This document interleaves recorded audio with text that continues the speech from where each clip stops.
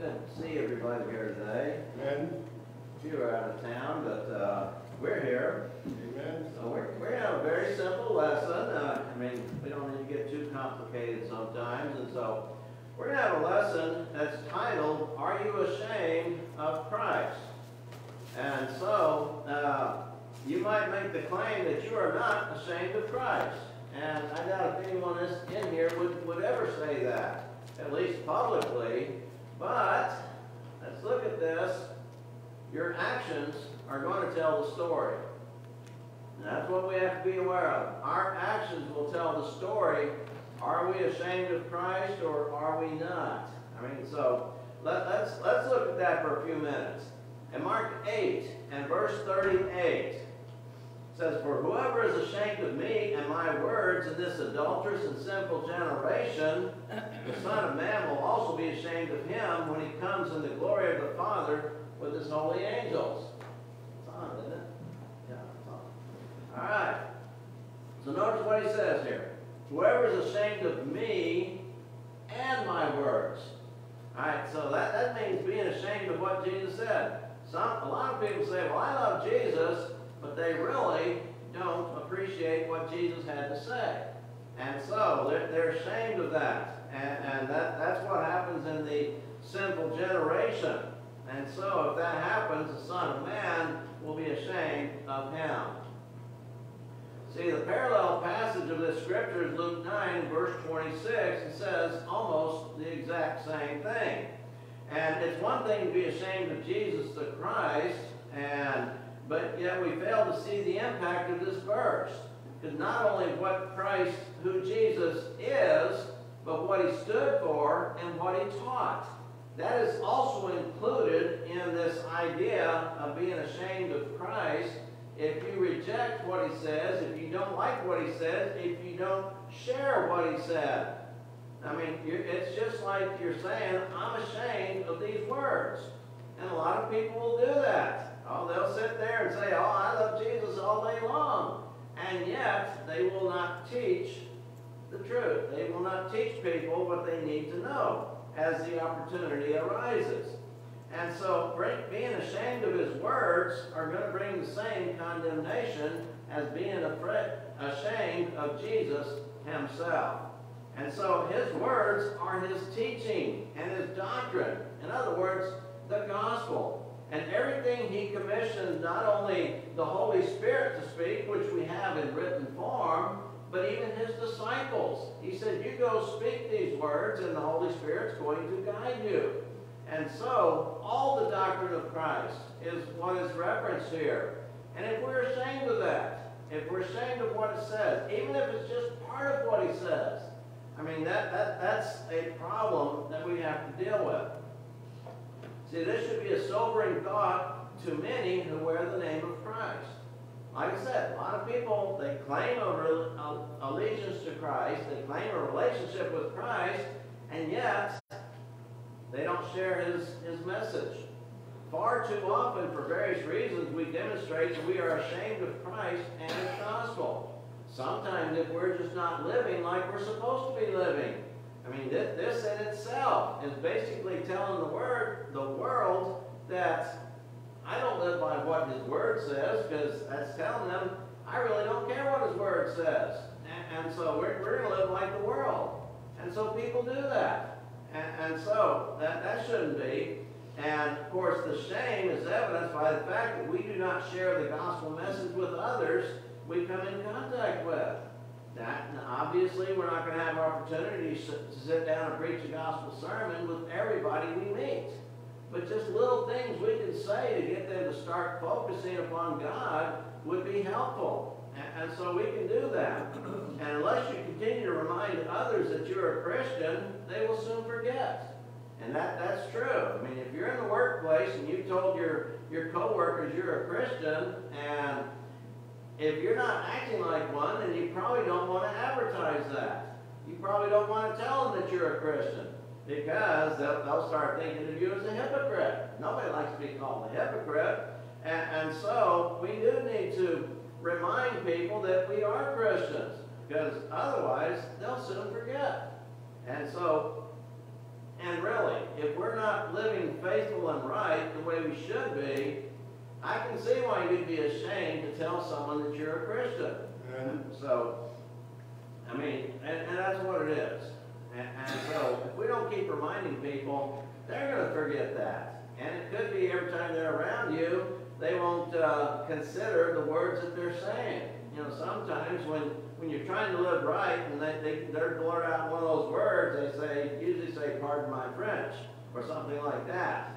And because they know that what they've said is offensive to at least one person in their hearing. And so they will say something like that. But if there's nobody there who's going to be offended by the words they say, they're just going to blurt them out and not even say, "Pardon my French," or whatever form of words they might use. See, the words of Jesus above are hard words for a Christian to swallow, because it really gets down to the root of what we're all about. And so we must be aware of that. In essence, Jesus is saying that if we are ashamed of him or his teachings, we will not be able to enter heaven. Some people don't look at it that way. I mean, that's the consequence that we may have to face if we're too afraid to share the gospel with others, if we're too ashamed of it.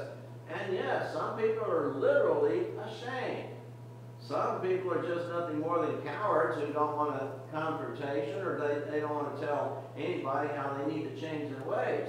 But sometimes we do it because we're ashamed of what it is. I mean, we know that the people that we deal with, they don't want to hear anything about Christ. They don't want to hear about the gospel. They don't want to hear how God has expectations of them. And so we're just afraid to bring it up. And we just withhold this information that they might need. But how does that demonstrate that Christ has anything to do with us if we don't, as we just sang, "Oh, to be like thee"? I mean, we sing, we want to be like Jesus. Jesus had enough compassion to tell people what they needed to hear in order to be saved. And we should also. So this shame is synonymous to denial.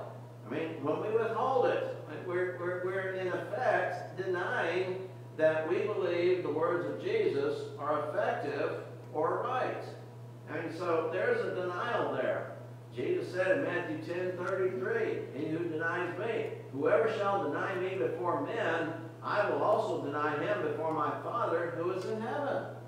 And so that's what's going to happen if we deny Jesus, if we deny the effectiveness of his words, the effectiveness of his gospel, then we are basically telling the world, we don't think there's anything important here, move on, and just go your way.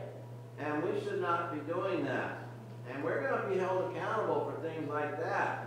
So clearly the scriptures teach that Christians can lose their salvation by denying, by disowning, and even being ashamed of Jesus. So if you think about it, you can see the devil at work in this area. And that's what it comes down to. Either our fear, or we're just letting these things affect us so that we're afraid to talk about Jesus. We're afraid to talk about Jesus in this world. It depends maybe who we're around. Now, if we're around a bunch of Christian friends, okay, we're okay to talk about Jesus. Yeah, we talk about his salvation, things like that. But when you get around people in the world, it's a different story for a lot of people. So, and here's why. Because the devil has failed to get us to live wicked lives or to cause harm to Christ, he chooses a method that is very subtle. And we go along feeling good about ourselves, while at the same time, we become separated from God. How is that possible? Well, because we're not doing what God has asked us to do. And in effect, we are committing sin. Why? James 4:17. You remember what that says? He that knows the right thing to do and does not do it, to him it is sin. What is the right thing to do? Share the gospel message. See, the time Paul used the word ashamed or shamed several times, and we're going to look at some of those passages and see what he was talking about. And so, in Romans 1:16, I am not ashamed of the gospel, for it is the power of God for salvation to everyone who believes, to the Jew first and also to the Greek. God's power of salvation, available to everybody, is found where? In the gospel. It's found in the gospel. And neither should we be ashamed of the gospel. We shouldn't be ashamed of it either. And so, yeah, how often do we promote the gospel to those who need it? I mean, a little reflection here, probably not as much as we should. And if we're honest with ourselves, we don't. And so, we need to reconsider the way we do things and take every opportunity. Yeah, some of us do it. Of course, it's met with resistance. It's met with people who really don't care, and they're not going to listen, and they're just going to reject. They might even call you some names. They might even turn on you and treat you in an ill manner of some sort. But you know what? We know people need the gospel. We should be willing to share it. And our actions speak louder than our words. And that's true. Sometimes no words teaches a whole lot, right? Silence basically gives approval. For a lot of people in this world, silence gives approval. That's not the way God sees it, but that's how the world sees it. So if you just remain silent, well, they must be okay with the way I'm living. Doesn't matter what lifestyle I've chosen to live. If this Christian has no problem with the way I'm living, I mean, it must be okay. So I must be okay. And a lot of people get that impression. See, if you have no shame in the gospel, why are you not sharing it? Just something to consider. Paul also wrote, "And hope maketh not ashamed, because the love of God is shed abroad in our hearts by the Holy Ghost, which is given to us." Romans 5 and verse 5. Now this phrase, hope maketh not ashamed. And that's the way it is in the King James Version, and translated by other words in most other versions of the Bible. And these translations about hope. Some says, hope does not disappoint. You know, we have different versions that use that language. Hope does not disappoint, or doesn't make ashamed. So we understand that. Hope is not a mockery. I mean, it's something we can hold on to and grab onto. And it's not something that is a mockery. Another version says, hope will never disappoint. I mean, Contemporary English Version. And because of hope, we are able to hold our heads high no matter what happens. And so that's how one person put it. And that's true because of hope. All right. Hope is not deceptive. It doesn't lie to us. I mean, that's what how one person translated those words. And hopefully when we view all of these translations, we will learn the message of the Holy Spirit has given us about hope. And that's why I always encourage people to read 3 or 4 different versions. Don't stick your head in one version. You might have a favorite. There's no problem with that. But read other translations, other versions, and you get a better picture of the whole picture. And so, we read also, therefore, what benefit were you then deriving from the things of which you are now ashamed? For the outcome of these things is death. Romans 6:21. 2 verses later says, the wages of sin is death. Now, in this context, Paul was discussing their former lifestyle and the things they once did. And we can look at ourselves. Before we became a Christian, what was our lifestyle and what would be the result if we didn't change? Yes, eternal death. Now, that spiritual death that takes place. And so, we should be ashamed about what we did. I know some of us have mentioned, you know, I did some pretty bad things. I did some things I'm not proud of. And we all can say that. There's some things. Some of us may have grown up goody two-shoes, but still there's some things that we're embarrassed about that maybe we did, and we do that. But before we become a Christian, we say, that was the lifestyle I was living, now I need to change. And hopefully we have changed for the better. And so, our past should be something that we're ashamed of. So we should be ashamed of those things we've done in the past that hurt God. But we should never be ashamed of what God did for us. Yeah. And that's what Paul spent his whole life. Paul continued on even to the end that, well, I'm the chiefest of sinners. I'm the worst one there ever was. And obviously we know that's not the case, but that's how he felt. He felt guilt for what he had done to Christians and what he'd done to try and cause harm to Christ. And he carried that guilt with him the rest of his life. But yet, in the same vein, but yet God has been merciful to me. God has been faithful to me. God has cleansed me of my sins, and God has shown his favor upon me. And so, folks, that's where we need to put our focus. Before we became a Christian, we were a bad dude. I mean, let's just face it. I don't care if he's a goody two-shoes or not. We was a bad dude. And afterwards, after we became a Christian, we become conformed to the image of his Son. We conform ourselves to the will of God, as we read there in Romans 12 and verse 2. Say, also Paul wrote, do not be ashamed of the testimony of our Lord, or of me, his prisoner, but join with me in suffering for the gospel according to the power of God. He's writing this to Timothy. 4 verses later, he says, for this reason I also suffer these things, but I am not ashamed.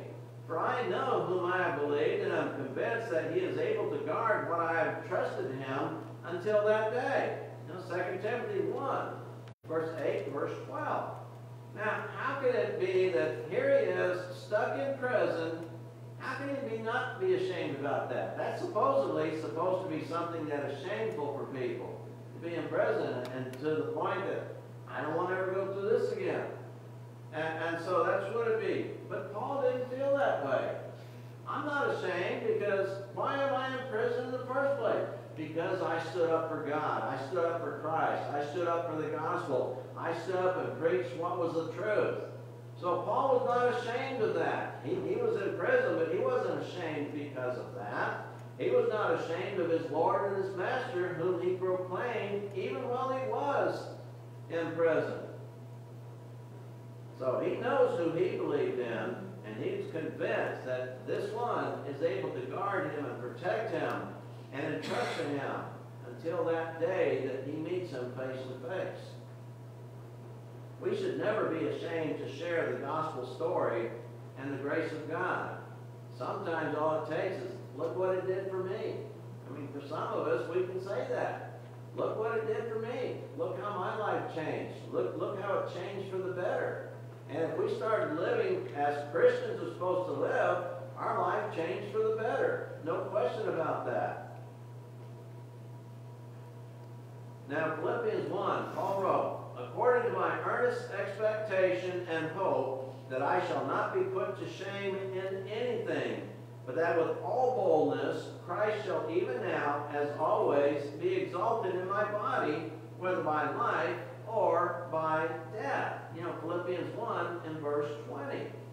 You know, back in 1 Corinthians 9 and verse 27, he says, I buffet my body daily. In other words, I keep it under subjection so that the adversaries that I might have do not have anything to accuse me of. Because let's face it, Paul started preaching this gospel and his adversaries were watching him, just like they're watching you. Your adversaries against God and Jesus are watching you, hoping for you to make a mistake. And then that's their little aha moment. Aha, you're not like you said you're supposed to be. You do these things. And so he says, I'm not going to be put shame in anything because I have learned to control myself and be careful what I say and what I speak. And so that's where he was. And so he's going to always exalt Christ in his body, in his life, or even if it takes him to his death. He's not going to be ashamed of Christ at all. And that's how he lived. So if we have hope in the promise of God and we share his gospel message, we have no reason to be ashamed.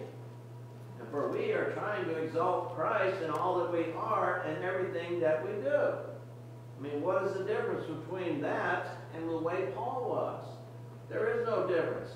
Paul said, be imitators of me as I am of Christ. 1 Corinthians 11 verse 1. And so if Paul was willing to endure this stuff, and he endured a lot, Go to 2 Corinthians chapter 12 and read all the things that happened to Paul in the shipwrecks, being beat up, being left for dead, being stoned, being tortured, all sorts of things. And yet he did it gladly. Why? Because he knew that salvation was through the gospel. And he was willing to present that gospel. And he continued doing it as long as he could. So when our actions indicate something different, there's need to be concerned. And sometimes that happens. Sometimes our actions do not match up with what we say. We say we love Jesus, but then our actions say otherwise. We love going to church, but our actions say otherwise. I mean, if we don't go to all the services of the church, if we don't go to the classes, I mean, what are they there for? To learn about God. Learn what God wants us to do. And so there need to be concern when we start acting like that. See, here's a quote from an article I read quite a few years ago now. But anyway, it says, "Dear reader, if you are ashamed of the Lord Jesus and his words among the wicked in your neighborhood, your job site, your family, your friends, etc., he in turn will be ashamed of you. That is fact, even though you might go to church, as people say in our day, and live a moral life." That's true. You might go to church. You might live that life. Well, I don't drink, I don't cuss, and I try and be nice to people. Folks, if you don't share God's message, what good are you? I mean, honestly, look, answer that question. What good am I if I don't try and help people get to heaven? So do your best. You'll meet with rejection. There's no doubt about that. You probably have experienced that. That's why you don't do it anymore.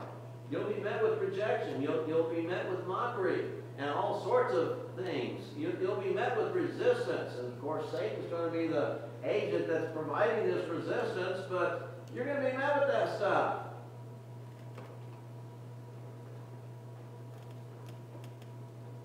But unless you're sharing the message, it's not going to do you any good. See, part of our good fight is to battle against being ashamed of Jesus and his gospel among the wicked, the lost, the deceivers, and all those in error. That is our good fight. You know, Paul said there in 2 Timothy 4, "Fight the good fight of faith." He says, "I've fought the fight, I've kept the faith."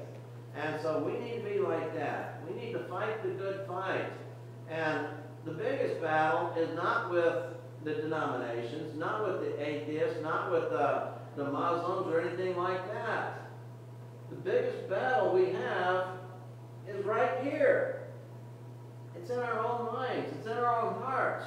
That's where the biggest battle lies, the most important battle we have to deal with. Galatians 5 talks about the enmity between the flesh and the spirit. There's a battle taking place, and it's there. And even though we may suffer persecution or fear that we might suffer persecution, let us not forget that the battle hardest to fight is the one within ourselves. And so we must recognize that. Notice in Galatians 6 through 9, "And let the one who has taught the word share all good things with him who teaches. Do not be deceived. God is not mocked. For whatever a man sows, this he will also reap. For the one who sows to his own flesh shall from the flesh reap corruption. But the one who sows to the Spirit shall from the Spirit reap eternal life. And let us not lose heart in doing good, for in due time we shall reap if we do not grow weary." Now, when we start thinking, what does it mean to sow to your own flesh? Practically everybody starts thinking, okay, get involved in fornication, cursing, drunkenness, things like that. That's what we start thinking about the flesh. But when we start thinking, well, I may be safer if I don't say anything about Christ, that is no different than sowing to the flesh. And that's what it is. But if we sow to the Spirit, what does the Spirit want me to do? All we have to do is pick up our Bible. This is what the Spirit wants us to do. Live this way and teach this way. Do what we can for these people. See, we have a day coming whereby we will give an account of our actions, and the books of God will judge us. We know that's coming. It could be maybe if we die a natural death, or it could be when the Lord returns. But we will all stand before the judgment seat of Christ. We have that in many passages in the Scriptures. We're all going to be judged based upon what God has said. And He has given us and told us what He expects of us. A lot of times, we just kind of set our own expectations, our own bar, and as long as we reach our own bar, we seem to be okay with that. But folks, the bar we should be reaching is Christ. That's the bar that God established for us that we should be trying to acquire. A couple of weeks ago we had that lesson, I'm not perfect, but I'm trying. Yeah, perfection is our goal. That's where we need to be. And so that's what we need to do.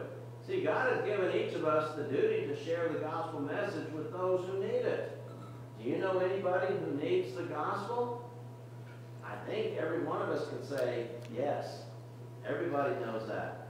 So failing to share that message conveys the same idea that basically we're ashamed to mention the gospel to anybody. We don't want to bring it up. We don't want to hurt anybody's feelings.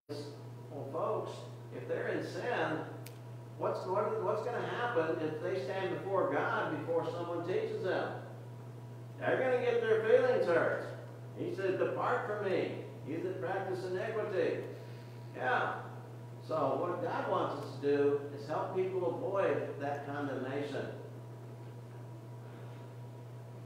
And all of this, if we're ashamed to mention the gospel, will be the same as being ashamed of God and Christ. So, I mean, it's a simple lesson to understand, and it is a sin to be ashamed of Christ. So, we've got to do some self-reflection sometimes. Am I doing enough? That's the question we can all ask ourselves. And hopefully we'll be honest and say, I'm not doing enough. I need to do more. And you might look at some people who do a lot and think, well, I mean, they're guaranteed. No, they're not guaranteed that spot. But as long as we're trying to do more and to be better, then we have that opportunity to be right with God. So think about those things. We always offer the invitation if anyone needs to respond. We invite you to come while we stand and sing.